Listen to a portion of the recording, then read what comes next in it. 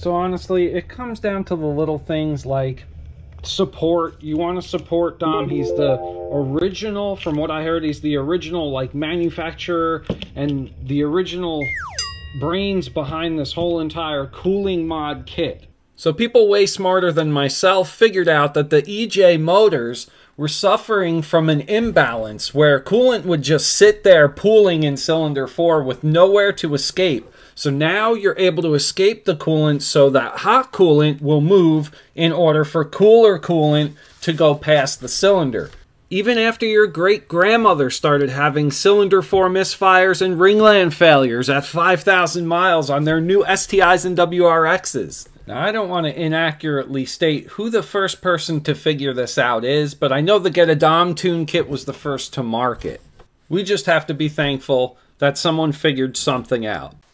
In the end, I wanted to show my support, but there were a few things about the Getadomtune kit that I didn't like. One was that you had to actually bend the hose, and when you crimp a hose, it can reduce the flow by a little bit, and it does put stress on the fittings, and the clamps especially. The use of AN fittings, the Army-Navy fitting, that was a big seller for me. It's got the 45-degree angle, so the hose doesn't have to be crimped at all. The fitting that goes into the head is 26 millimeters, has a crush washer, and does not use RTV sealant. You can use a little bit of thread sealant, but this threads in so good that you don't have to. Where all the kits differ, the biggest for me is the flow.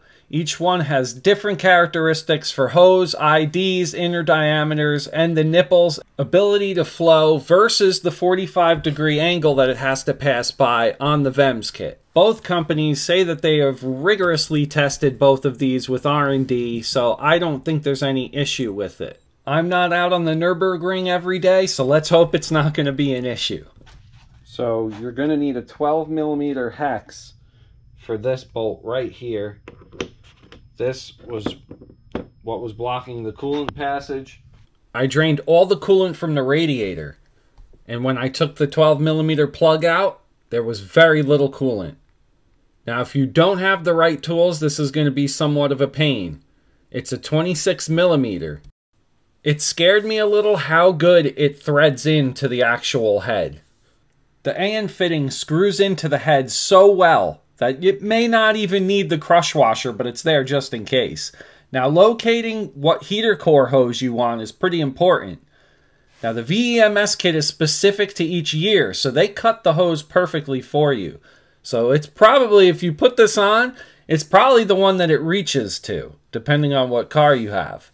Now, you can see that there's a black tube that comes out onto that hose that's right above the VEMS kit. That's the one you want to locate for the heater core, not the one with the aluminum pipe.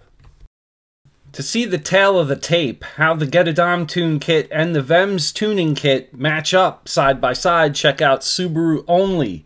Has a great video on how these two perform. There are actually a lot of other copycat kits around, but all of them are within the same price range. They're about $100 with shipping, and let's admit it, this is probably one of the best things to come along for our Subarus maintenance-wise. When you're done making a mess and spilling coolant, you can use Super Clean Floor Absorbent and other cleaners to clean up the job. I was thinking of getting the Getadomtune kit, but then I was going to have to source out my own AN fittings, and that's the only reason why. Ultimately, went with the VEMS Tuning kit. Ease of install. So I hope this does everyone some type of justice on why I went with this kit and not supported the original maker of the actual kit itself. Hashtag save the ringlands is a VEMS tuning thing. Both kits are going to work great for you. They are both tested. They do both have research and development done with them. So you know both kits are going to work. Hopefully this helps everyone out there with your decisions. Support who you want to support. I love Dom. I'm going to be getting some of his other GD things I heard are in the works. I hope you've enjoyed this foray into the EJ cooling system and some of the benefits that we can enjoy from some aftermarket parts. So check out those other fantastic YouTube channels, Subaru Only and Getadomtune. Enjoy, everyone. We'll see you later. SVTWRC. Bye-bye.